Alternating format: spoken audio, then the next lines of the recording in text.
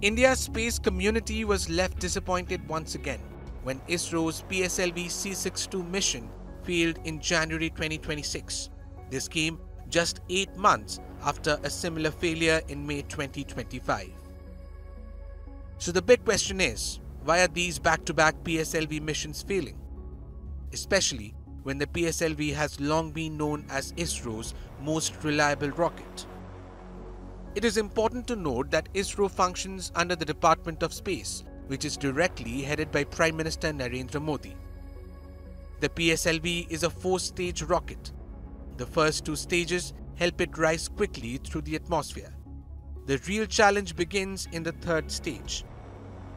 This stage is crucial because it boosts the rocket speed from around 14,000 km per hour to nearly 28,000 km per hour.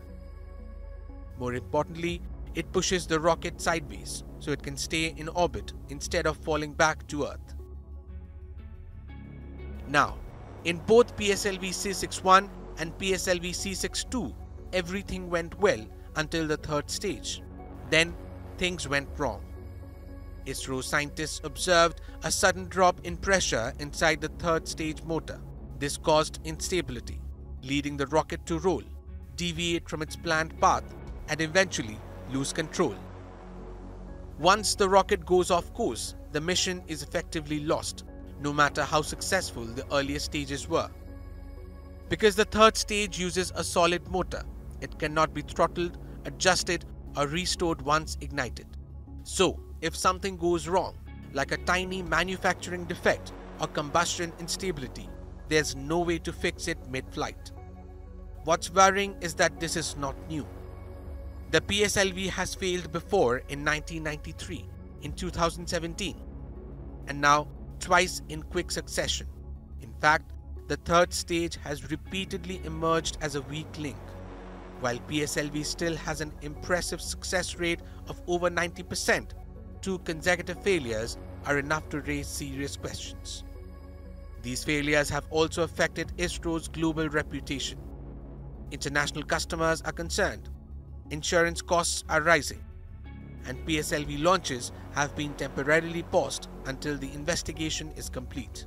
That said, this does not mean ISRO is failing as an organization.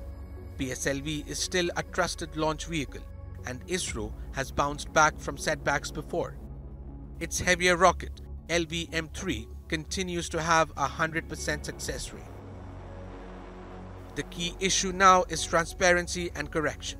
Experts believe ISRO needs to explain what went wrong, fix any systematic issues, and restore confidence, especially with critical and strategic missions ahead. Because in space, even decades of experience cannot eliminate risk.